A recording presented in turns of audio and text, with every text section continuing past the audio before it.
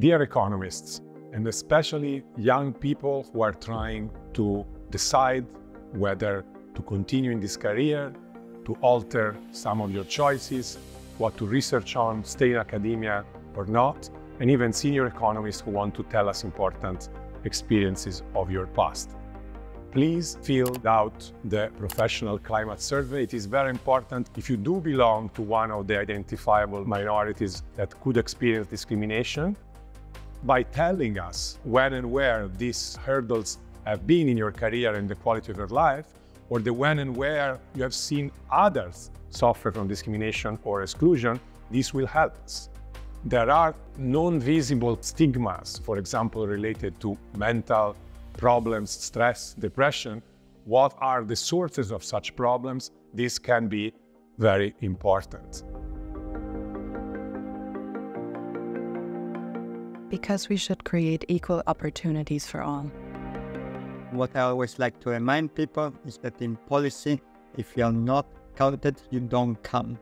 So it's really vital that you complete this survey so the European Economic Association can understand what are the challenges faced by certain subpopulation and what can be done to address such disparities.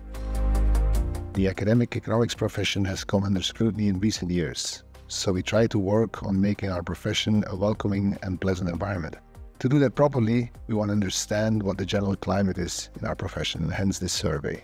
Irrespective of your own situation or how you feel about the profession, please let us know so we can analyze the data before we take action.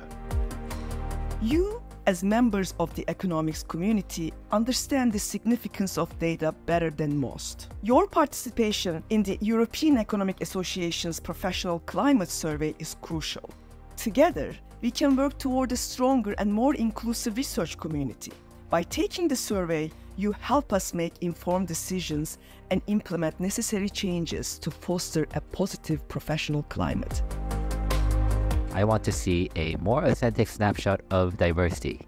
Results from the survey will form the basis for new ideas to improve our professional environment for both you and me, but also for next generations that will follow. As the saying goes, there is strength in numbers. Please spare just 15 minutes of your time, and we will ensure that your responses will be used safely, securely, and effectively.